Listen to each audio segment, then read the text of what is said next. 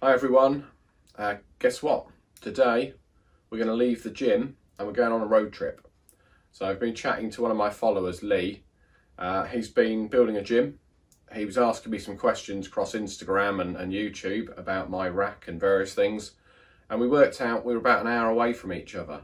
So today we're going to jump in the car, we're going to go and have a tour of Lee's gym, and hopefully we'll have a little workout to go for as well.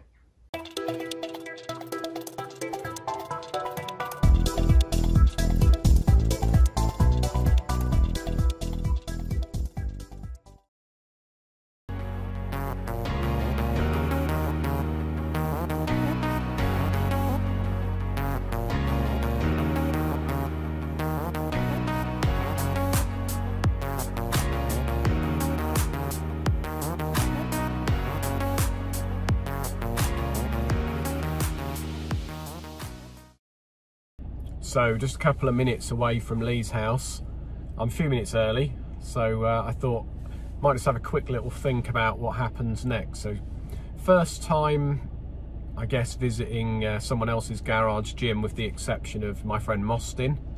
So I'm excited about seeing someone else's garage gym, and first time visiting a follower, I guess. So somebody who's followed me because I made these channels, who I've never met before. So we share an interest. I'm really excited to go and find out more about why Lee built his gym and how he did it and why he bought the things that he bought. And I'm excited to have a little workout. Hey, so I finally made it to Lee's. We have spent probably an hour just chatting and gossiping. So we've got to try and weave some of that gossip into our video. So this is Lee. Hi Andy, I'm Lee, and I'm a YouTube virgin, so this is my first ever video, courtesy of the Garage Gym Geek. Thanks for finally meeting you. Oh, it's been good. So, Lee's first ever YouTube appearance. We'll try and make it painless. I've got my arms folded because it's still a little bit cold. It's 7.5 degrees. 7.5 degrees, but we'll be warm soon because we're going to work out. But I've had my coat on, I've had a coffee. Lee's been a great host. So what we're going to do, we'll have a little Q&A with Lee. I've done some footage of what the gym looks like, so we'll cut that in and we'll have a little walk around Lee's gym. But I guess what most people want to know is, why have you built your own gym? Good question. So I was an engineer in food factories, and I still am for the best part of 30 years. Predominantly background was martial arts in the teenagers. Then put a bit of weight on like we all do, discovered beer and chips at 18, smoking, etc. Then got into cycling, and my passion has always been cycling and running. I'm sort of built for endurance, got into triathlon in my 40s, got reasonably good at triathlon, sacked all that off when I moved house. So yeah, so Lee has effectively built a purpose-built gym in the garden. So he's got a double garage, which is rare for the UK. So he's got twice as much space as me. But although he discovered beer and chips at 18 and has abandoned them for a little while to build his endurance physique, he's rediscovered beer and he's brewing beer in the garage. Yeah. And he's fixing bikes in the garage. There's bikes everywhere. So he couldn't use that as a gym. So he's built another space, and it's really nice. You'll see as we tour around what he's done. He's got future plans for it, which we'll talk about in a minute.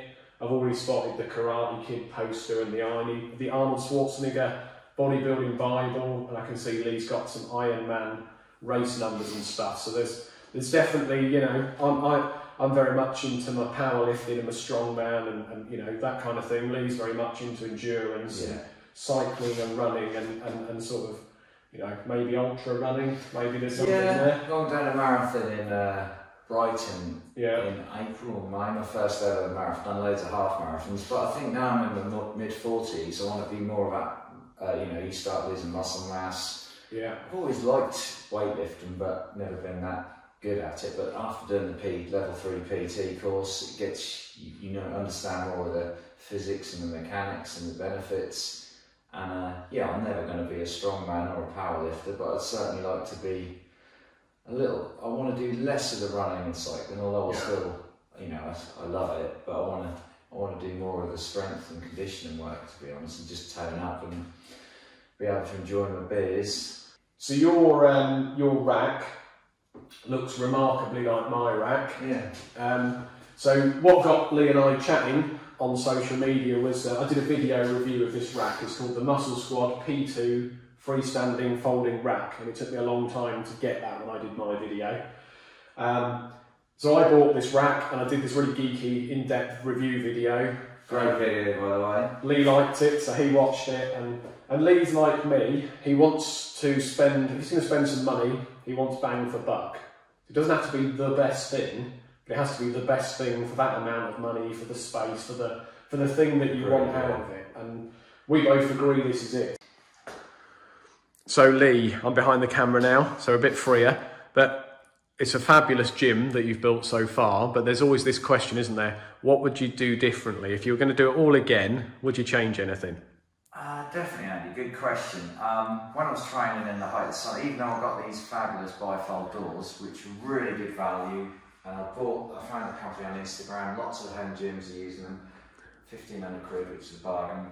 The air doesn't flow, so in the height of the sun, I've got this great clock off Amazon. I'm blind as a bat, so it's got really big. You can see that it gives you the temperature. I think £30 for that. Yeah. Clock. In the height of the summer, I came out one evening and it was 33 degrees, and even though I had the doors open, all the mozzies and the moths. So I put these skylights in to give a feature, some extra light, give a more modern approach. And I skimped a bit. I've just got the skylights that are sealed. I really wish I'd have got the opening one, so the heat with the air would have flowed. But yeah, I put a fused spur in, so I've got the provisions to put an air conditioning unit in. So when the funds are available, I'm going to have a proper aircon unit on the wall, which will heat and cool. Like obviously it's cold today, hot in the summer. So save some money. Air conditioner is a must. I need to change maybe the geographic, so the rack, this fabulous rack we've been talking about, I might put it somewhere else. I need to get some more mirrors, but they're quite expensive. They're not cheap, are they? eBay. Yeah. But yeah, not too much really. Aircon and opening roof lights is probably the only things I'd have changed. So I'm pretty pleased with the rest of it. The space is great. It sort of works well in the garden. I've got more than enough sort of capacity left to put additional stuff. Obviously we've got all my wife's stuff, so the reason we put a TV in the gym is my wife does the Les Mills online. Oh yeah. The Les Mills app, so you can see all, this is her apparatus here, so she works out in the daytime. I might put the whiteboard on the wall, but that's just sort of my little workout, like my daughter's done a little sketch on there. And yeah, I like that. So is it an accurate representation? well, got three massive biceps on one strong hand. I love it. Yeah, one day maybe. Yeah, I've got some reference. This is good. It's got an IKEA unit, and the reason for this is all your accessories and the textbooks that me and my wife have collected over the years. I've got the Arnie Bible, triathlon, nutrition, dumbbell, kettlebell workouts. Couple of certificates up here. I've got my PT and my kettlebell certification. This is a half Ironman I did in Weymouth when I was 43. I nearly drowned. So, then I sold all my triathlon. So I actually sold my triathlon bike to pay for the rack and the barbell. So the barbell is a big gym, and I bought that on your recommendation, Andy. Yeah, it's a cracking. I really like that barbell. I think it's really good. Yeah, so big gym, Amazon, it's tucked around the back there. And the bumper plates were off Wolverson, and these were probably the best value I could find. 100 kg package, and they're nice and narrow, like the ones that you did a video on. I'm a bit OCD, so I need to get a kettlebell storage rack. So if anyone's got one going, give me a shout. I've been looking at a mirror fit one. I need to put the dip bar on the wall. I'm a bit reluctant to drill too many holes in the freshly plastered walls till I'm decided where everything's going. I want to get a hex bar for deadlifts, and I need to get a new weight bench because that's just a really old one that I've had for years. I want to get a more adjustable fit, you know, flat incline, decline. And I want to get some Bruce Lee artwork on the walls. It needs some colour. And obviously Bruce Lee had lots of motivational speeches. And there's some really cool artwork I've seen on Etsy and eBay. So a couple of Bruce Lee. Oh, and a punch bag I bought. Like, I tend to buy stuff every time I get paid. This is my treat last payday, and I've just been slack and haven't put it up yet. So I might even do that this afternoon. Perfect. Yeah.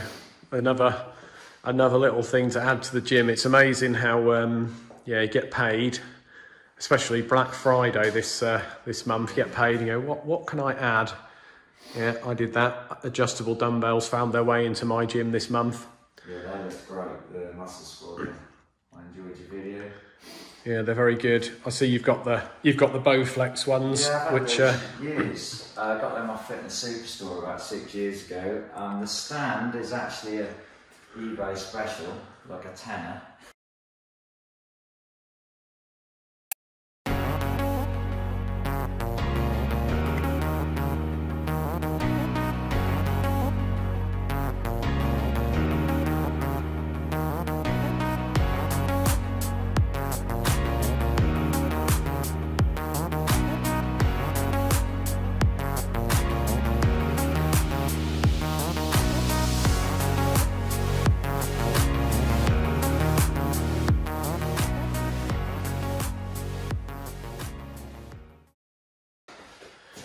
Well, in the spirit of making an honest video, we've definitely just finished working out.